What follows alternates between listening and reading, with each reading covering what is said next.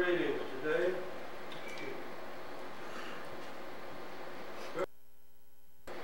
Scripture reading today is in Psalm 74, 7 through 9. They burned down your sanctuary to the ground.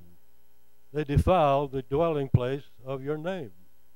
They said in their hearts, we were across them completely. They burned every place where God was worshipped in the land. We are giving no miraculous signs. No prophets are left. And none of us know how long this will be. So be it.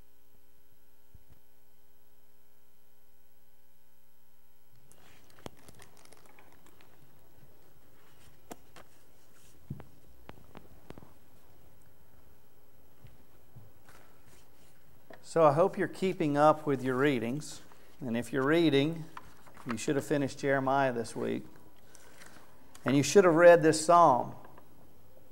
And this psalm is not one that was designed to be sung. It was a cry out to Jesus time.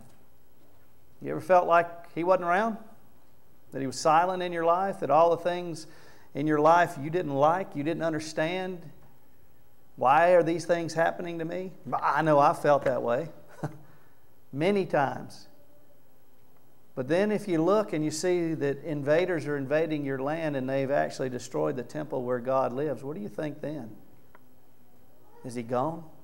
Did He finally forsake me? Well, if you look in your bulletins, Psalm 73 has nothing to do with Psalm 74, a collection of psalms and hymns and praises to God. And I don't know why they put Psalm 73 before Psalm 74, but look at the ending of Psalm 73. It's in the middle of your bulletin. Yet I am always with you. You hold my right hand. You guide me with your counsel, and later receive me in glory. Whom have I in heaven but you? And on earth I desire no one besides you.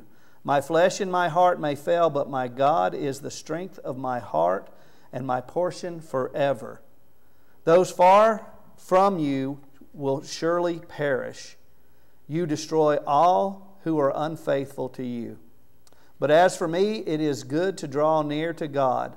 I have made the Lord God my refuge, that I may proclaim all your works. Maybe you didn't recognize some of those songs, and we didn't realize we didn't have all the lyrics this morning. We'll get it down when we sing it again. But there's got to be times when you cry out to Jesus. There's nothing wrong with that. And there's nothing wrong with saying, we're going to close with a karaoke song, saying, why me, Lord? But the why me, Lord is not really the intent of what I'm talking about now. But there are plenty of times when you say, why me, Lord? Why am I going through this? I don't understand. But remember Jesus' last words before He left His disciples here on earth. He said, it's not for you to know, but I will give you power to proclaim the gospel message. The same Holy Spirit that He mentions in John's, it says, I will send the Paraclete, the Comforter, to comfort you in all these times of trouble. So even if you look out and see the temple of God destroyed and foreigners in your land, you can say, I am at peace because I know my God will never forsake me. He will never leave me. So that you can praise Him in the storm. That was the second song. And so that you can realize that He's making all things new. Maybe you'll see that in this world. Maybe you won't. But if you are His child, if you belong to Him, when the temple lies in ruins, you know that you have a home eternal in heaven because of your faith in Jesus Christ. Now, I can stop right there, but I'm not going to. But think about that. Think about the hope that you have and fix your eyes on Jesus.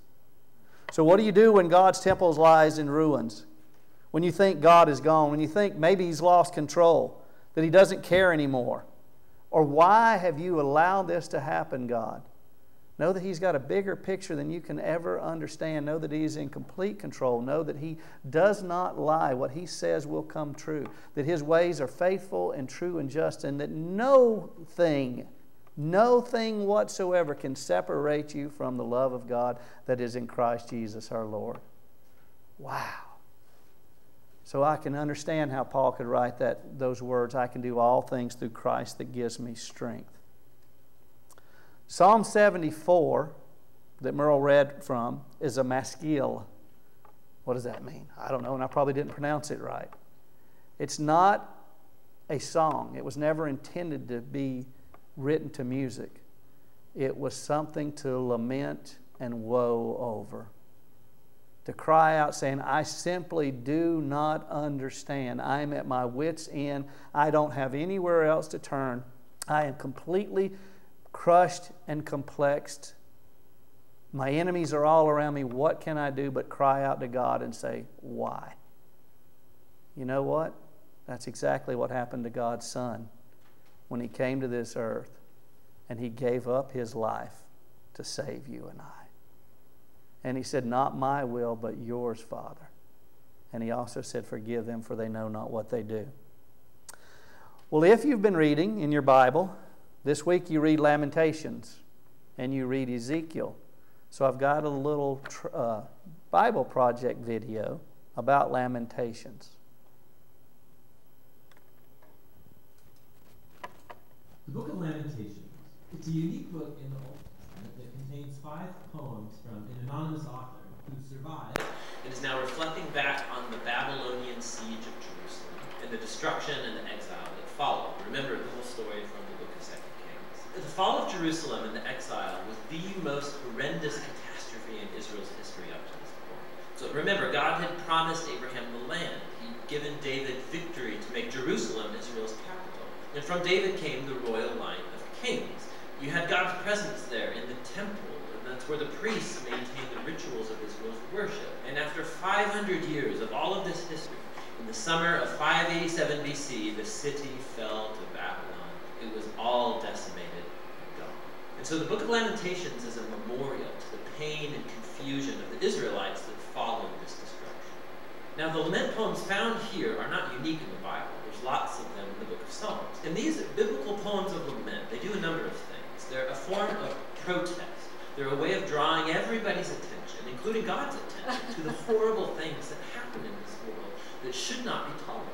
They're a way of processing emotion. So in these poems, God's people vent their anger and dismay at the ruin caused by people's sin and selfishness. And these poems are a place to voice confusion. Suffering makes us ask questions about God's character and promises, and none of this is looked down on in the Bible. Just the opposite. These poems of lament give a sacred dignity to human suffering. And so these human words of grief that are addressed to God have now become part of God's word to His people. The design of these 5 poems is very intentional. It's part of the book's message. So chapters 1 through 4 are called acrostics, which means alphabet poems. Each poetic verse begins with a new letter of the Hebrew alphabet, which is made up of 22 letters. Now this very ordered and linear structure, it's in stark contrast to the disorder of the pain and the confused grief that's explored in these poems. So it's like Israel's suffering is explored A to Z and is trying to express something that is inexpressible. Chapters 1 and 2 each have 1 verse per letter, giving them a really similar design, but the themes are very different. So chapter 1 focuses on the grief and shame of a figure called Lady Zion. The poet personifies the city of Jerusalem as a widow, also called the daughter of Zion. And she sits alone. She's bereaved of her loved ones, devastated. No one comes to comfort her. It's a very powerful metaphor. And then Lady Zion speaks. She calls on the Lord to notice her fate. And through this image, the poet, he's showing that the city's destruction brought a level of psychological trauma that can only be expressed as the experience of a funeral and the death of a loved one. Chapter 2 focuses on the fall of Jerusalem and how it was a consequence of Israel's sin and was brought about by God's wrath, which is a key word in this poem. Now it's important to remember that in the Bible, God's wrath is not spontaneous, volatile anger. The biblical poets and prophets, they use this word to talk about God's justice. So Israel had entered a covenant agreement with God. For centuries, they've been violating it by worshiping other gods, perpetrating injustice, oppressing the poor. And so, yes, God is slow to anger, but He eventually does get angry at human evil, and He will bring His just anger in the form of punishment. In the case of Jerusalem, this involved allowing Babylon to come and conquer the city. And so this poem is acknowledging that God's wrath is justified, but this doesn't keep the poet from lamenting and asking God to show compassion once again. Chapter 3 breaks this design pattern by having 3 verses per letter, so it's the longest poem in the book. And the voice is that of a lonely man speaking out of his suffering and grief as a representative of the whole people. And what's interesting is that this chapter is full of language that's drawn from other parts of the Old Testament, from the laments of Job and from other important lament songs, and even from the suffering servant poems in Isaiah. And the poet sees his hardship as a form of God's justice, like chapter 2 said. But paradoxically, this is what gives the poet hope. And it leads him to offer the only hopeful words in the whole book. Because of the Lord's covenant faithfulness, we do not perish. His mercies never fail. They're new every morning. How great is your faithfulness, O God. So I say to myself, the Lord is my inheritance, therefore I will put my hope in him. So the poet reasons, if God is consistent enough to bring his justice on human evil, then he'll also be consistent with his covenant promise to not allow evil to get the final word. And so for this poet, God's judgment is the seedbed of hope for the future. Chapter 4 goes back to the same alphabet structure as chapters 1 and 2, and is a vivid and disturbing depiction of the 2-year siege in Jerusalem. And it contrasts how things used to be in Jerusalem of the past and how terrible they became in the siege. So children used to laugh and play in the streets, but now they beg for food. The wealthy used to eat lavish meals, but now they eat whatever they can find in the dirt. And the royal leaders used to be full of splendor, but now they're famished and dirty and unrecognizable. And the anointed king from the line of David has been captured and dragged away. So the poem's power comes from the shock of these contrasts, and it's exploring the depth of the suffering that Israel brought to itself. Now the final poem is unique because it breaks the design pattern. It's the same length as all of the other alphabet poems, but the alphabet order is gone. It's like the poet can't hold it together anymore, and his grief has exploded back into chaos. The poem is a communal prayer for God's mercy. Israel begs God not to ignore their suffering or abandon them. And the poem offers a long list of all of the different kinds of people who were devastated by the fall of the city. They ask God not to forget these people, and they lament on behalf of others, giving voice to their pain. Suffering in silence is just not a virtue in this book. God's people are not asked to deny their emotions, but voice their protests, to vent their feelings, and pour it all out before God. The book ends with something of a paradox. The poet acknowledges that God is the eternal king of the world, but also that Israel's circumstances make them feel like God is nowhere to be found. And so the final words of the book leave this tension totally unresolved. It asks, unless you've totally rejected us, and the book ends. The poet doesn't offer a nice, neat conclusion, much like our own experiences of pain and suffering. The story of the Bible doesn't end here, but this very important book shows us how lament and prayer and grief are a crucial part of the journey of faith of God's people in a broken world. And that's what the book of Lamentations is all about.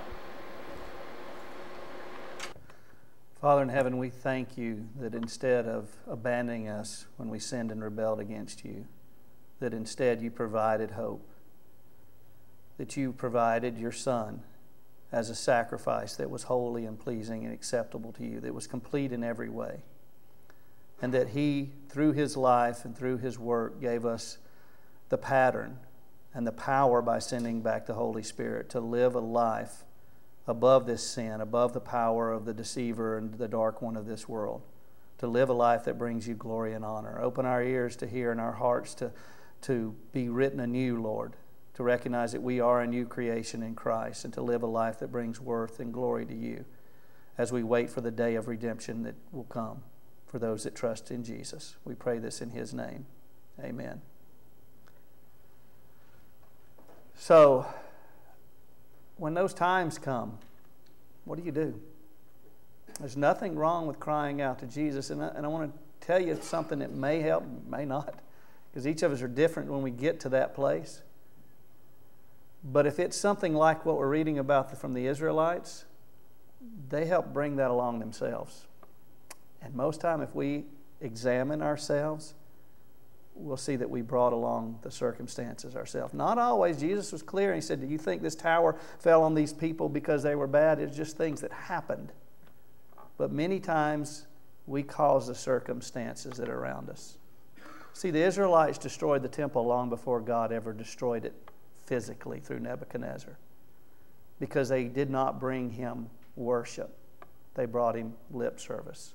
They marked off the boxes. They said, we're worshiping. They never took acknowledgement for their sins.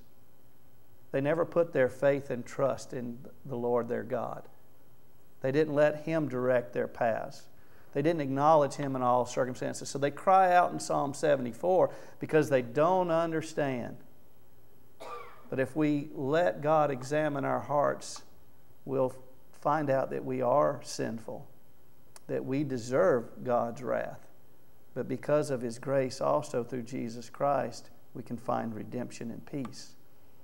Now, we're living in a time of grace, but that doesn't mean we're not living in a time of obedience still, does it? Because even more I expect my child to obey me. What good parent does not discipline his child? And how much more does God know what discipline we need? See, the Israelites thought that there was no hope whatsoever. Jesus Christ came, Scripture says, when there was no hope. And he died for his enemies. But there's hope because God is faithful and true. He never broke his part of the covenant. Even when they were in captivity, he was there. He was making all things new, as the song says. But then you look out and say, well, why is the church destroyed? Whether it's this building or the church in general in the United States or in the world or whatever, God's still there. But boy, when you see the temple destroyed, you kind of second guess, don't you? You got like, where is God? Scripture is clear. He will never, ever forsake his sheep. So the temple was destroyed as God predicted by Nebuchadnezzar about 600 years before Christ. And Jesus foretold of the destruction of the temple again, which came in AD 70. There's one more time that Jesus talked about the temple being destroyed also, and we'll talk more about that in a minute. But let's read Psalm 74 first. Let's see what this author had to say. He said, "O God, why have you rejected us forever?" Now, so we know that's not true, but that's how I feel when I'm writing this. "Why does your anger smolder against the sheep of your pasture?" It's not supposed to be against your sheep, right? "Remember the nation that you purchased long ago, the people of your inheritance whom you redeemed, Mount Zion where you dwelt." God doesn't need to be reminded, but that's okay. We need to do this to understand. Okay, nothing wrong with it. "Turn your steps towards these everlasting ruins, all this destruction the enemy has brought on the sanctuary." But remember, I just said a minute ago, they destroyed the sanctuary long before the Babylonians did. "Your foes roared in the place where you met with us." But see, they didn't really meet with him. "They set up their standards as signs. They behaved like men wielding axes to cut through a thicket of trees. They smashed all the carved paneling with their axes and hatchets. They burned your sanctuary to the ground. They defiled the dwelling place of your name. They said in their hearts, 'We will crush them completely.' They burned every place where God was worshipped in the land." We are given no signs from God. No prophets are left. You wouldn't listen to the ones in the first place, and you burned them alive, or you sawed them in half. You didn't like their message when it wasn't a message you didn't want to hear.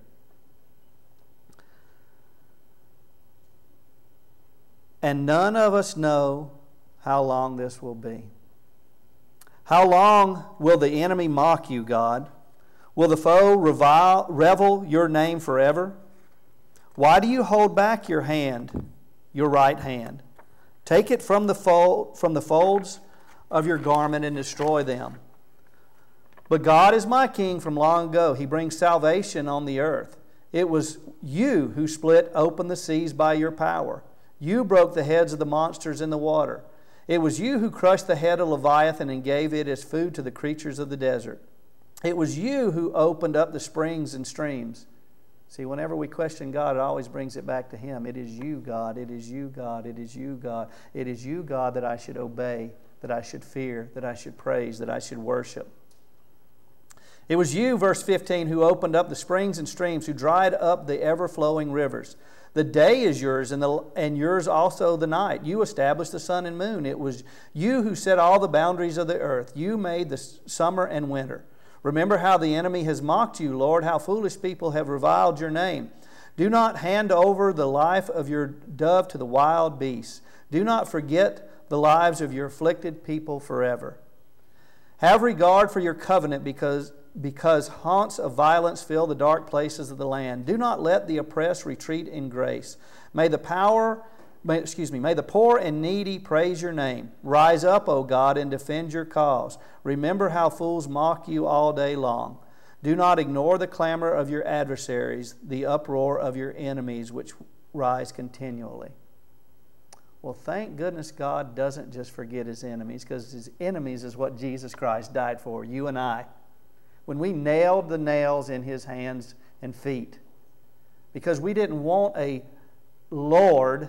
We wanted a Savior, yeah. We wanted to say, hey, remember all these things, God, when we were not honoring your name the way that we were supposed to. If you notice from this song, it never says, I have sinned to you, O Lord, and to you only, like David said when he was confronted with his sin with Bathsheba.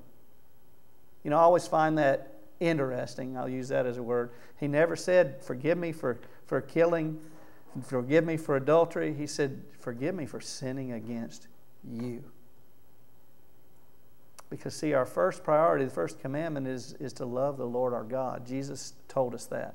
And from that will flow to love even our enemies as Christ loved and gave Himself. When you lament, cry out. But examine your heart also to see if some of this might be discipline rather than just struggles of life. And guess what? We live in a foreign world. We live in a fallen creation. We are aliens here. Our objective is to praise God and to tell others of Jesus Christ, who was the suffering servant. Suffering is a part of this world because we chose to sin against God. But there is hope. There is a place where He will dry every tear. There is a place where there will be no more death and no more suffering. And if you are His sheep, you will obey the voice of Jesus and you will be carried into the fold. Life in a fallen and sinful world is tough, but God is faithful and true. Tehillim is the Hebrew name for the book of Psalms. Do you know that? Nope. Probably didn't. The name implies that the primary intent is a collection of psalms that render man's praise, his adoration, and worship to God. Even this song crying out, saying, why me, Lord? What have I ever done? I've done plenty. Why me, Lord? What have I ever done to deserve grace? Nothing. Right? There's nothing wrong. This is a psalm of praise to God. Because even in our crying out, saying, why? Why are you doing this to me?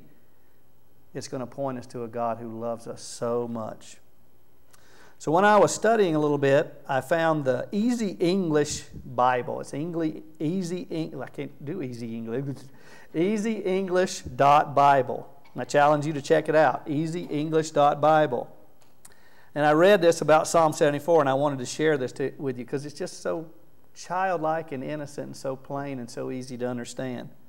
The temple was the house of God. It was a place where people came to pray to God and to worship Him.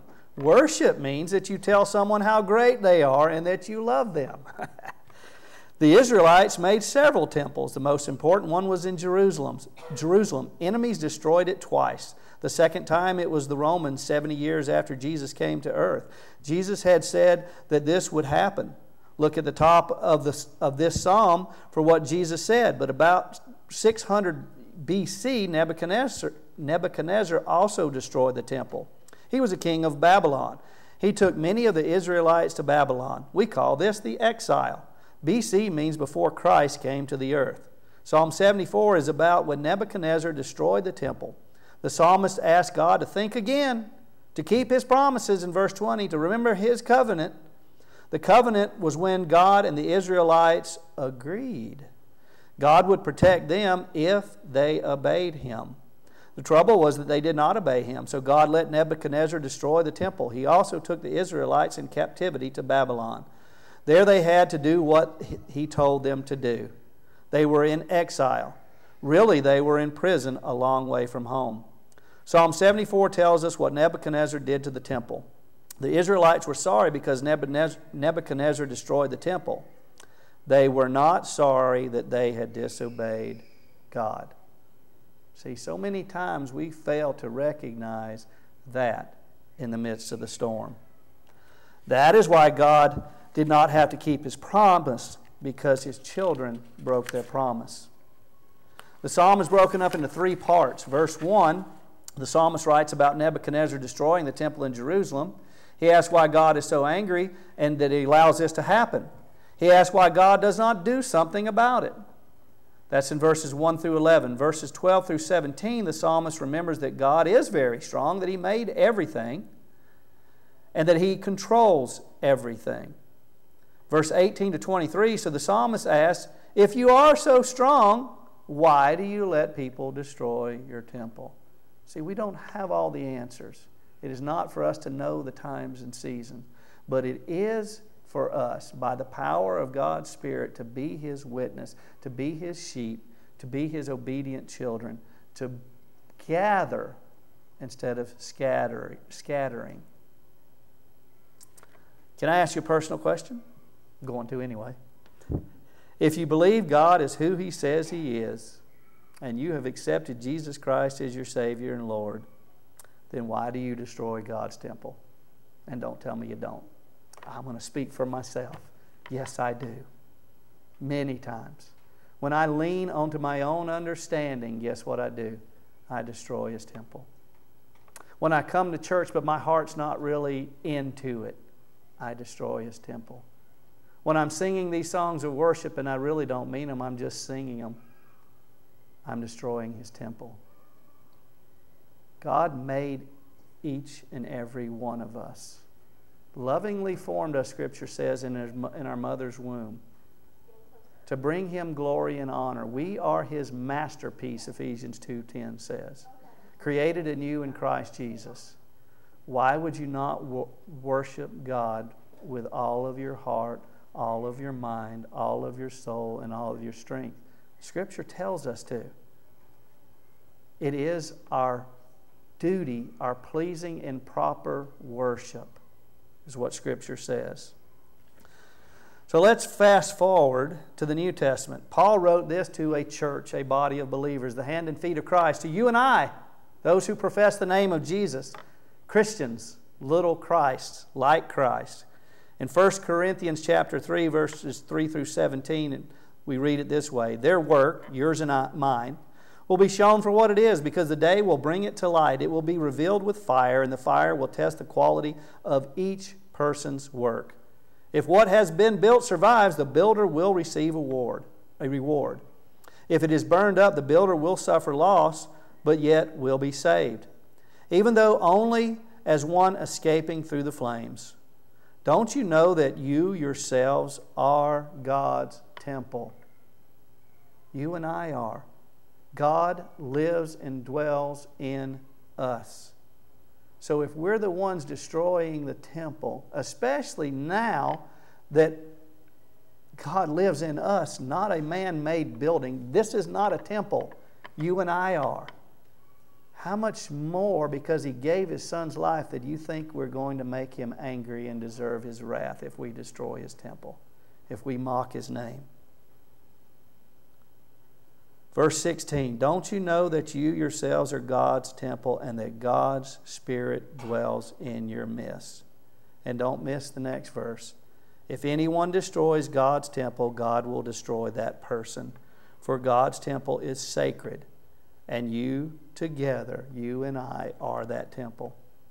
Paul goes on later to write to this church in chapter 6, starting in verse 12.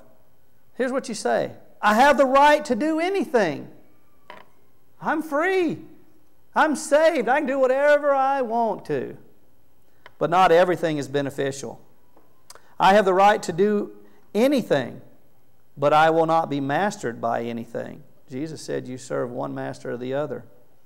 You save food for the stomach and the stomach for the food, and God will destroy them both. The body, however, is not meant for sexual immorality. And don't take this out of context. He's not talking only about sexual immorality. We just went over the book of Hosea. You've read Jeremiah. You read Isaiah. God implies, He uses as example whatever word you want to when we're unfaithful to Him, as in harlotry or adultery. Okay? The body is not meant for sexual immorality, but for the Lord, and the Lord for the body. By His power, God raised the Lord from the dead, and He will raise us also. Do you not know that your bodies are members of Christ Himself? Shall I then take the members of Christ and unite them with a prostitute? No, never. Do you not know that he who unites himself with a prostitute is one with her body? For it is said, the two will become one flesh, but whoever is united with the Lord is one with Him in spirit. Why do you think we have so many examples in the Old Testament of the adultery of God's people? To not be able to apply this here and say that it's only for physical adultery, for physical fornication. God is a jealous God. He is jealous for you just as I am jealous over my wife. There's nothing wrong with that. I don't want another man to touch her. She is mine. She made a covenant agreement with me, as you made a covenant agreement with God through the blood of Jesus Christ to be His child. That you can cry out through His Spirit who lives inside of you, Daddy, Daddy, I'm yours. So how much more do we need to not destroy the temple? It is holy, and God will destroy the one who destroys His temple. Why did God let His temple be destroyed in Israel? The physical temple. So that He could rebuild it again, right? One reason that He did and why it was destroyed again is that I've mentioned to you before that 3 times the temple was destroyed. The other was Christ Himself. Because Jesus said, destroy this temple and in 3 days I will raise it up. What was holy to God, His Son, He destroyed to save you. To bring you and I back in the fold so that we would never, ever be separated. Many times we forget that. We don't give God the proper worship due for a God who would love us so much that He would send His Son. I also read this. This was from BibleStudyTools.com. The article is entitled, I Will Never Leave Nor Forsake You. Never forsake you, meaning of God's promise for your life. Deuteronomy 31:6 says, Be strong and courageous. Do not be afraid or terrified because of them. For the Lord your God goes with you. He will never leave you or forsake you. The Israelites knew this verse well when they had to be in captivity. God commands our confident trust in Him. In a world that encourages us to believe in ourselves and to achieve all we desire, it's paramount to understand who and whose we are. Society sets a bar to earn and to accumulate. Accomplishments and accessories are lauded above humility and God-ordained purpose. Very often people have a hard time taking God at His word, wrote Jack Graham. If God says it, that settles it, and there's absolutely no reason to doubt it. So in a place of worldly standards, the Old Testament admonishment of Deuteronomy 31:6 can serve as a benchmark in our everyday lives. Hebrews 13:5 echoes the same sentiment, putting an extra emphasis on what not to have confidence in. It states, keeping your lives free from the love of money and be content with what you have, because God has said, never will I leave you, never will I forsake you. What is the context of the verse in the Bible? Deuteronomy 31:6 was written to encourage the people of Israel. Their Old Testament reality presented their lives with insurmountable challenges. And God wanted them to know unequivocally that they could trust in Him to lead them to victory. They only knew a shadow of His promise and hope, as the video says. They didn't know that His Son would come and die on the cross to save them from their sins. That He would give up heaven and lay down His life to restore yours back to a right relationship with God. Wow, what praise that we have to give God. 2 verses later from Deuteronomy 31:6, verse 8, the Lord Himself goes before you and will be with you. He will never leave you nor forsake you. Do not be afraid. Do not be discouraged. When we promise always or never, we aren't capable of upholding it. Thus the infamous saying, never say never. However, when God promises always or never, He can be fully trusted to honor His word. Genesis 28 verse 15 says, Behold, I am with you and will keep you wherever you go and will bring you back to this land. For I will not leave you until I have done what I have promised you. Think about the promises that are in store for the children of God, sealed by the blood of Jesus Christ. Strengthening your faith in God. Our love of money threatens to steal the seed of our hearts. And when it does, we lose sight of the way God provides for us. We are made to honor Him, to give of ourselves, and to share our time in the provisions we've been blessed with as a result of the talents and gifts He has built in our lives. Jesus said, this is in the parable of the rich fool from Luke 12, verse 15, Take care and be on your guard against all covetousness, for one's life does not consist in the abundance of his possession, no matter what this world teaches you. Our current historical situation is consumed with covetousness. Social media is a breeding ground for us to loathe and long for another situation and stuff.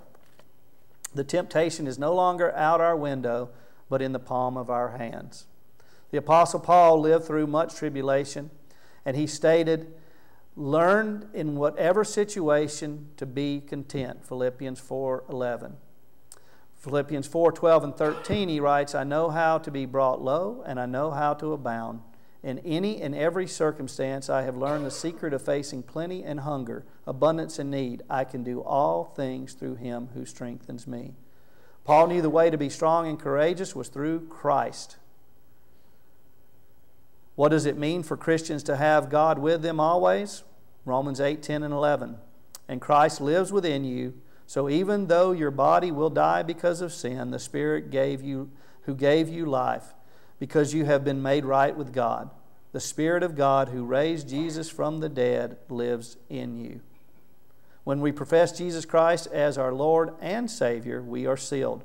From that point, the Holy Spirit lives on. I'm adding this. We are His temple. Build it up rather than destroying it. The article ends with a prayer for strength and courage.